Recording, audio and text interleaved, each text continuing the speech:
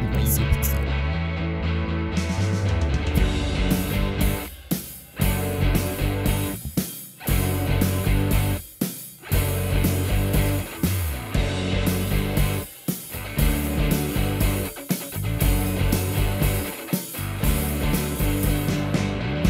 Hello and welcome to episode 60 of Unqualified Game Chat. I'm your host, Azario Lopez, and with me today is no other than the bold, the beautiful, the brash, Spencer, the legacy. Hello, I heard you almost form a W. You almost said "What is up, nerds?" Oh, yes. It was close, but you saved it. That was good. I don't like to fall into old habits, you know? Yeah, that's true. That's good. I know that about you, actually. I like to learn from my mistakes. And Punk rock Azario. Yep. And never the same thing twice. Never. Unless it's buying bathing suit DLC for a little too much. Yeah, but you gotta have some consistent features. Did you ever beat Nier Automata? Yes. You beat it? Like all the endings? Mm-hmm. Okay, I haven't. Oh, okay. But with that said, you know how there's like DLC for like you get like costumes afterwards and you could buy it, but you have to beat the game to get to the DLC? Yeah. So I bought all that DLC knowing that I had to beat it, but like also knowing that I didn't have time to beat it, and still to this day I have not it's just out of your reach. I have not gotten to the true ending of that game. I feel bad. I need to return to it. I know it's a great game. Ending. Yeah, it's great. I know. Yeah, you've played Drakengard. You know it's what's coming. But with Drakengard, the hipster that I am, the Drakengard doesn't have that many fans. And then Nier Automata came out and kind of made me hate Nier with all like the cosplay and the butt stuff. And I get it. I've been a fan of the butt stuff for years, but then out of nowhere, everyone's like, ooh, butt stuff, you know? I sort of know. Yeah. That's interesting. Like everyone, I've seen it kind of go down a bit lately. Like not as many people are crazy about Automata now as like the couple years after its launch, where you would see tons of cosplay, tons of people talking about it online, every Reddit thread. What's an underrated game? Dude, have you heard of Nier Automata? I wouldn't consider it underrated though. I wouldn't either, but it came up. Yeah, that's strange. Yeah, well, just that game in general. It's a good game, great game. I know I need to beat it. I know. Yeah, but you think about it for a while after you beat it. It's that kind of game. But my point is that I bought all that DLC and never accessed it. See, I'm the being the poor boy that I am. I'm the opposite, where I go on the Smash DLC page and I say, I wouldn't play as that character, so I'm not going to buy them right now. I'm only going to buy Sephiroth and Sora. So I have like, if I just pass one, because it had a ton of RPG stuff, and then it was okay, Sephiroth and Sora. I don't have Steve. I don't have. You're not missing out on anything with Steve. I don't have Pyra and Mithra because I hadn't played Xenoblade 2 yet. So I don't know who they are, but I'm sure I'll buy them immediately after because I got to play it soon. And you're gonna have to. Unless transition. If you're not gonna play them, then you won't be in the conversation. That's true. And what are you gonna do? What are you gonna do if you're not a part of the conversation? If I'm not relevant, what am I gonna do? I ask myself that question every goddamn day of my life. Oh my god, that's why we get along so well. Yeah, we both have a crippling fear of becoming internet irrelevant. Yeah. And like the people who are relevant, I'm like, why are you relevant? And then I read their stuff, and it's because they're very loud. They are very loud. I've noticed that a lot recently, where the most popular accounts are just very basic observations and loud opinions. Like, man, I am totally having a bad Monday, and everyone's like, oh shit, I can relate to that. Yeah. Or they'll be like, also, this game everyone loves sucks. Yeah. And then everyone's like, yes. They'll do some hot take like the Dragon Quest is better than Final Fantasy. You know, they'll do some hot take, you know, and then everyone will start fighting over it. And it's amazing to me how consistently people on Twitter fall for that. There'll be a terrible article, there'll be a terrible take, and everyone will comment and retweet and link the article. Well, how do you not know at this point that when something is stupid, you either don't link it and talk about it or you just ignore it? There's this desire to have your opinion heard, even if you're screaming into the wind. And I understand it. I understand, like, I could go years in my town and never mention that I like video games and still like video games. And now you're going to introduce me to this online community of people that share or don't share opinions with me. And now I finally have a place to say it. Yeah. And I think that's like, it's tempting. It's so hard not to, especially when one of your friends jumps in or tags you and you want to be there. You want to, and then once you figured out that they did it to you, then you do it to them. And it's just like, it's a slippery slope.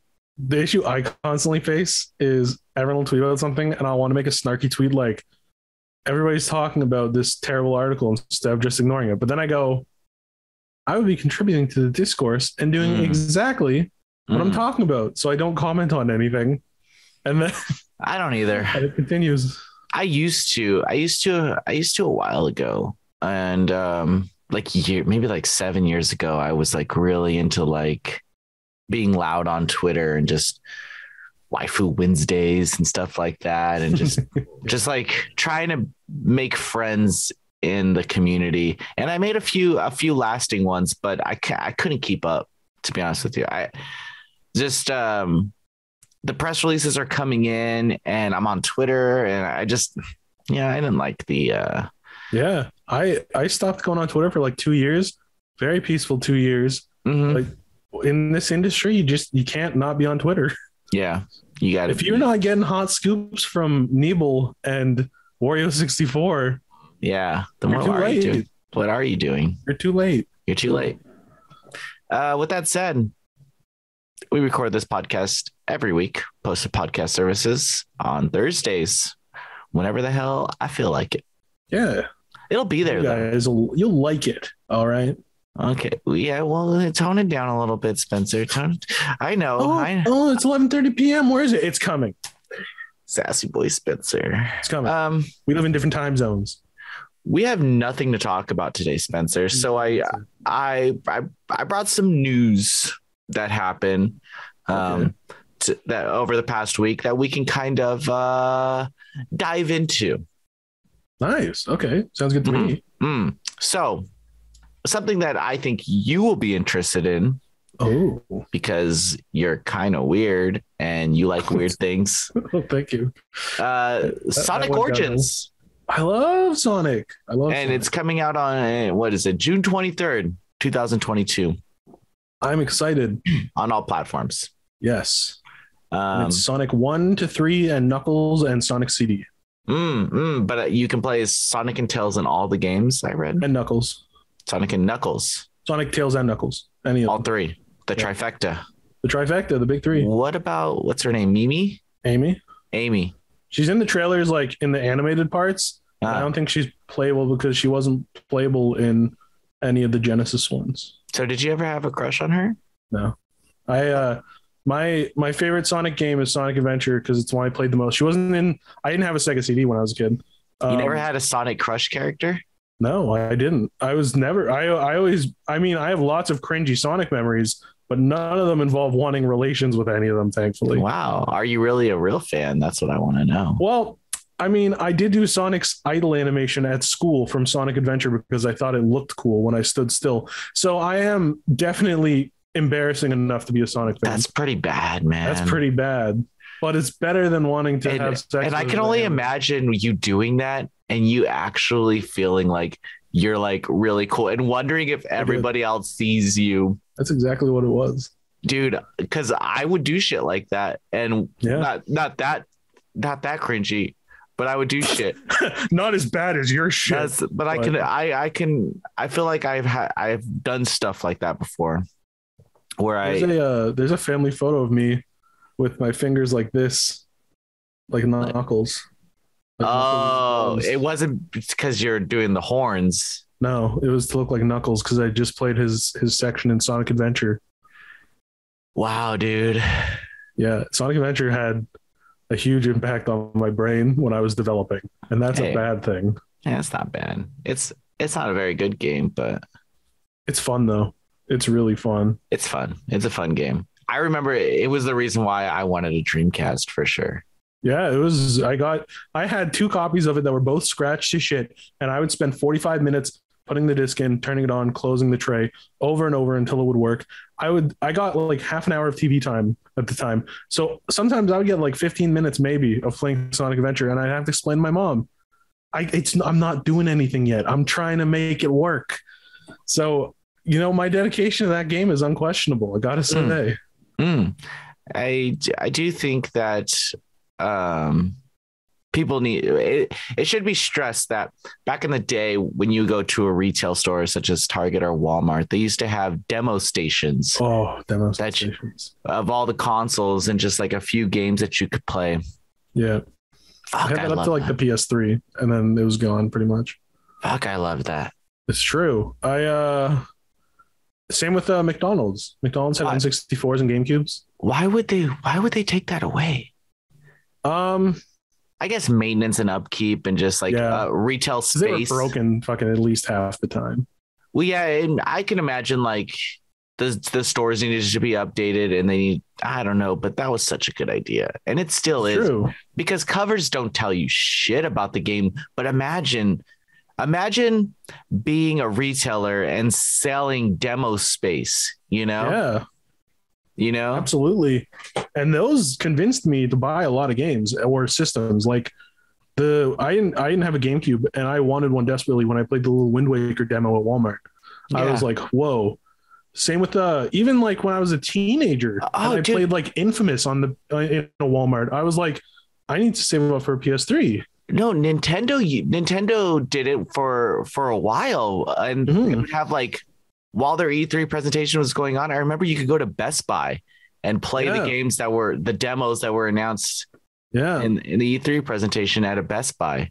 That's so cool. Yeah. Well, anyway, Sonic Origins is coming out. Yeah, so I'm excited for that. It's a digital only release. How do you feel about that? That is a shame, that's weird because Mania got physical copies. Did Mania get physical copies at launch or before or after launch? At launch, because I got one of them. Wait, what was the order? I got one for review. I'm trying to remember if that was Sonic Mania with the add-on content or if it was Sonic Mania Plus or whatever. Yeah, if it was Sonic Mania Plus or if it was just Sonic Mania. Because I remember to play Plus, I had to put in the disc, which was annoying because I had the other one digital. So maybe that was Plus actually. Even then, it got a physical. So maybe somewhere down the line, Sonic Origins will get, I don't know, something.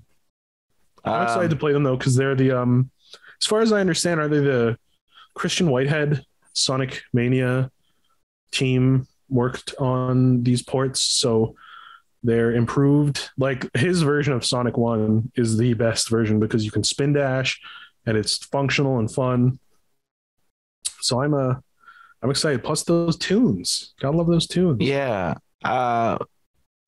So out of these Sonic titles, what's your favorite? That's tough because I think there's only one real answer though. I think they're all pretty strong, but there's only one real answer. Is there? I can think of like 3. Nope. Give me the one. Spencer. I think Sonic CD rules. That's what I was looking for, dude. Okay. That's what I was looking for. I love Sonic CD. Other than the workbench stage or whatever, I don't like. Fuck that stage. Fuck that stage. Other than that, Metal Sonic, past, future, that's your rules. Dude, it's a fucking great game that not a lot of people got to play. It's true. I didn't get to play it until it was ported to like iPods, and then I played it on an iPod, and then I just emulated it after and played it. Actually, I played it on a Saturn, like a normal person. Oh, like a rich kid, like a rich kid, like a fucking rich kid. I got my Dreamcast at a garage sale, dude. Like a fucking rich kid with my Saturn Bomberman sitting right next to it. Oh, I wish. Listen, I I got a ton of Dreamcast games at garage sales. I played Sonic Shuffle and Adventure and all the classics from scratched garage sale copies. So worked out quite nicely, I might add. You could have got them resurfaced, that was the thing.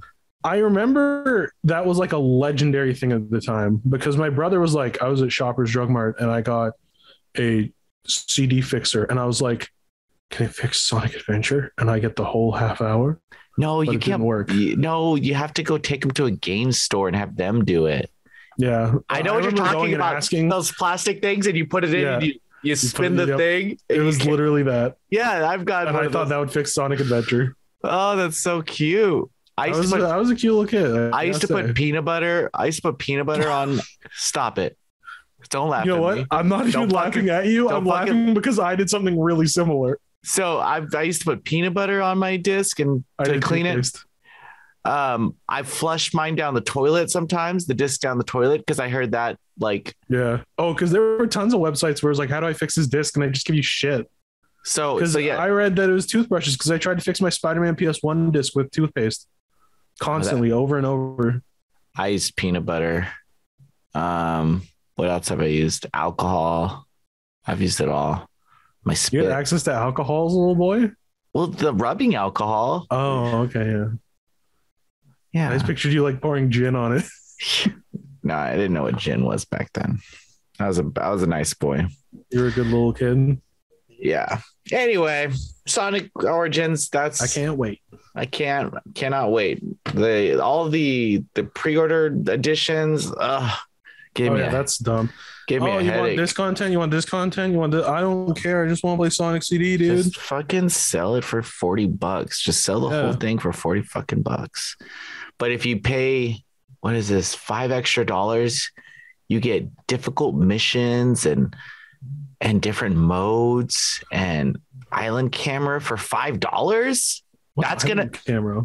I don't know. Isn't the on the island menus? Island camera on main menu. You get a character, like the option to spin the island. I don't know what that means, man. That's bizarre. All I can tell you is that if $5 is the make or break for this extra stuff, get the fuck out of here. Eat it, Sega. Just eat the $5 and release the fucking game. It's like the 15th time you've re-released these games, and I'm really excited for it. But damn. You don't need that $5, Sega. You don't. Okay. Something you're interested in. Moving on.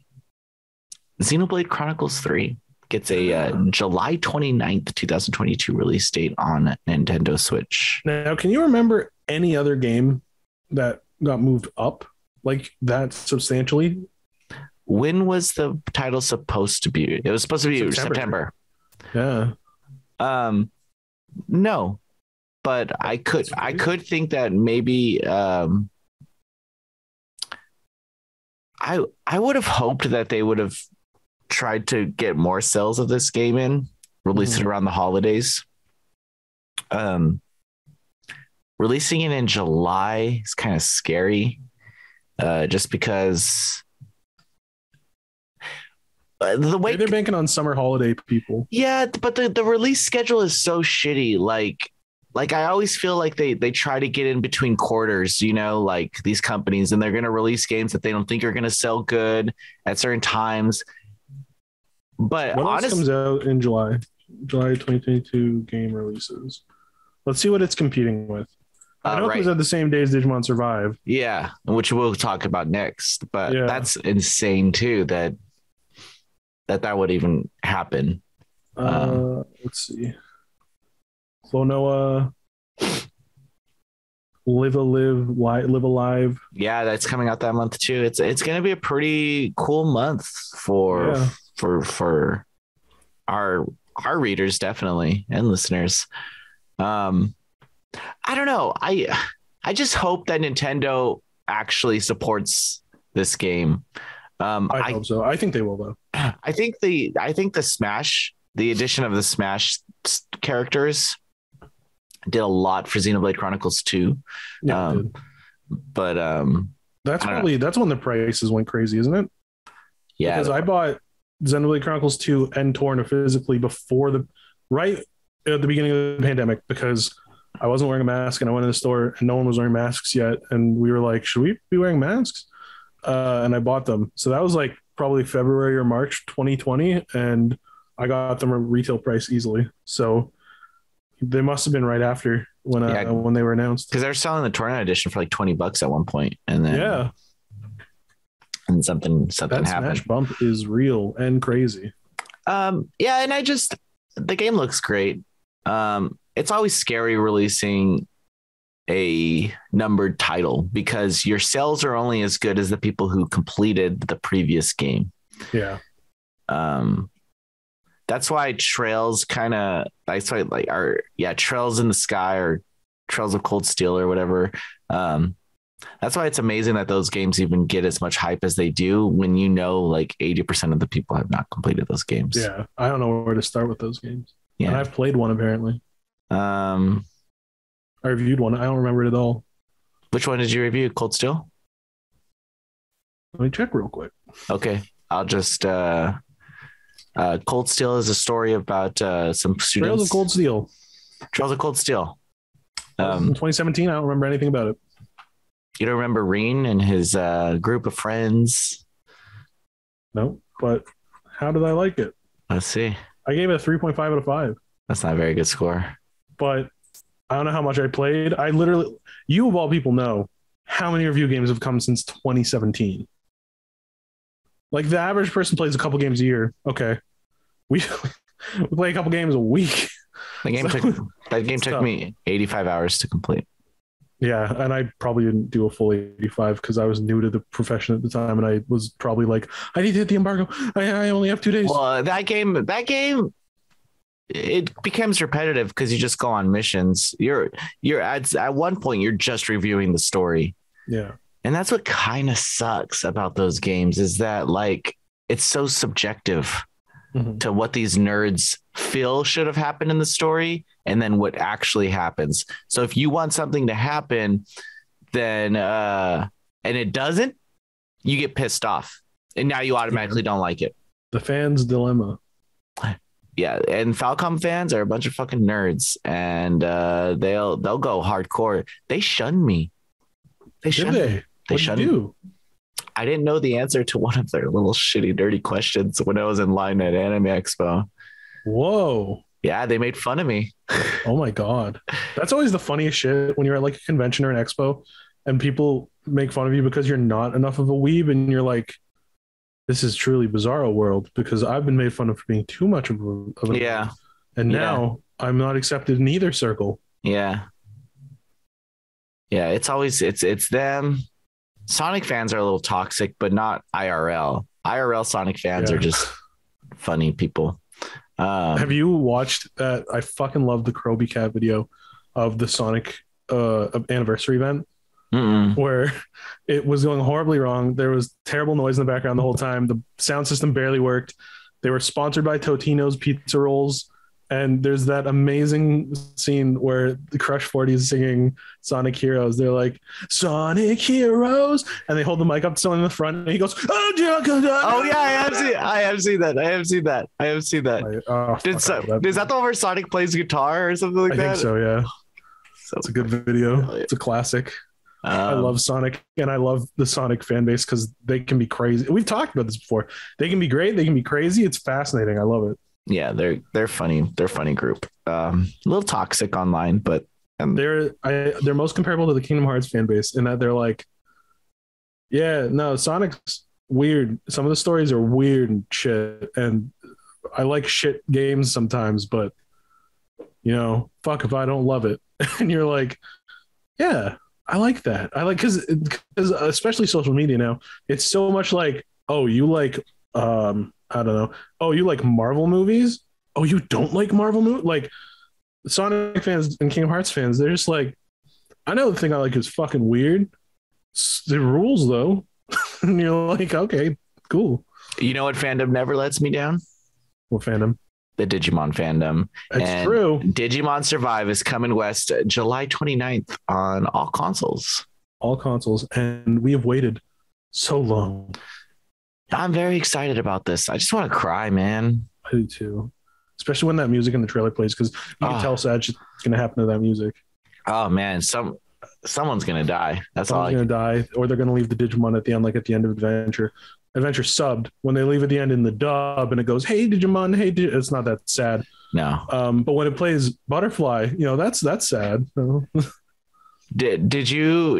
Were you excited when Patamon digivolved into Angemon? I was fucking stoked. I watched it on VHS at my friend's house. Oh my god, I watched it while it aired.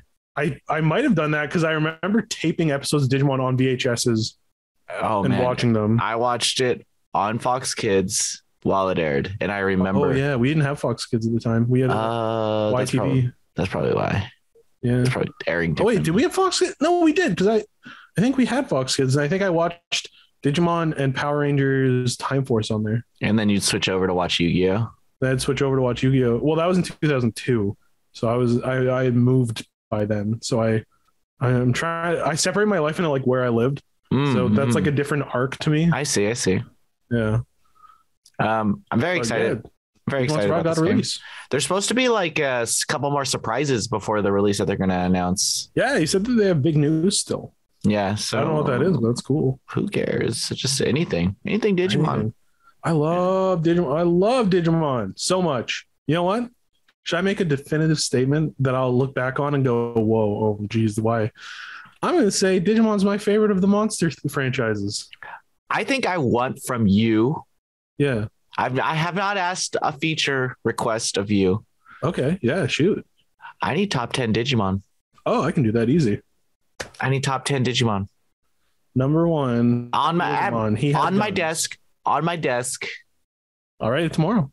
Who's that guy who's that stupid guy who goes, the English one who goes, he's like Elvis. Edamon. Yeah, the big monkey. Yeah, I love Edamon. Voiced by Richard F. Carr. Yeah. You know who I like? Metal Garurumon. Oh, when he turns into like the Zoid. Yeah, my favorites. I love Beelzemon because he has shotguns and a motorcycle. Oh. And I love. I've always really liked Veemon's line. Ever since I saw the poster for the movie. Yeah. Magnamon is like right up. Oh man, and Flamedramon and. Dude, Veemon's like the epitome of cool though. They marketed him as just this cool ass character. Oh yeah, they did. And he did good. He was a good substitute for Agumon for sure. He was, and that's a hard act to follow up because Agumon fucking rules. Yeah. He did well. You kind of agreed that Agumon was more mature, in some ways than Veemon. So Veemon kind of attached. Veemon fit Davis. That's his English. I'm just gonna go with the English names. That's easier. He fit Davis perfectly. Yeah, just as Agumon fit Taichi. Or Tai. I mean, I remember. I probably told this story on here, but I remember going to my friend's birthday party, and it was a Digimon party, and there were official Digimon party supplies. So we had a cardboard like you strapped on your head, and it was Tai's goggles and hair made out of cardboard. Oh my god. We went to Chuck E. Cheese and we were all wearing tie head things. And I gave him a Digimon Transformer because they had ones that you could like Digivolve. And he already got it from someone else. So I loudly yelled to my mom, does this mean I can keep it? And she was not happy about that. What a Spencer thing to say. What a Spencer thing. I was like 4. Of course, that was my first thought. I wanted to keep the cool Digimon toy. Greedy Spencer. Well, when you're 4 years old and your friend already has one, you think, hey, why not slide Spencer a little Digimon? Actually, that's a pretty good. You did fine. But that said, that's all we have to talk about today. Yeah. Look for my top 10 Digimon post. I need it on Noisy Pixel because it's going to be there. You can get it on my desk by Friday. I can do that. On my desk. On your desk. On your e-desk by Friday. Well, you want to hype a game up? You want to give any game you want to say? What have I been playing recently? What have I played? I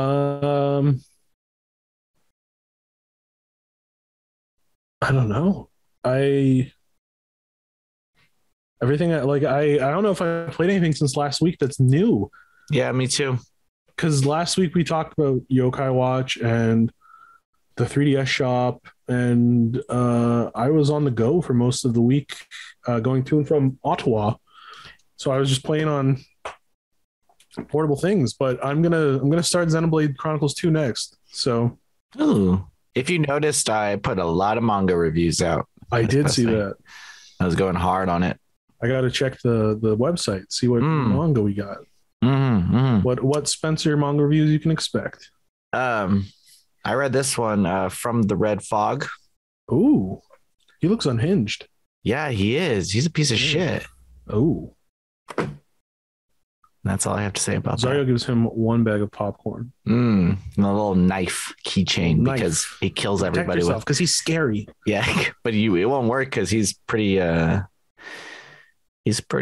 clever. Let's just say that. There you go. Clever. Check out the review. That said, thanks everyone for listening to this very unqualified chat about video games. Hell yeah. Thank you all. I was sick this episode, so. Oh, that's okay. I coughed. You're fine. You did fine for a sick boy. Thank you. And everyone, raise your arms up, share your energy, make a spirit bomb to destroy his illness. Give me that spirit bomb energy. Yeah. Save Azario. Thank you. I feel it right now. All right. Bye. Bye, everyone.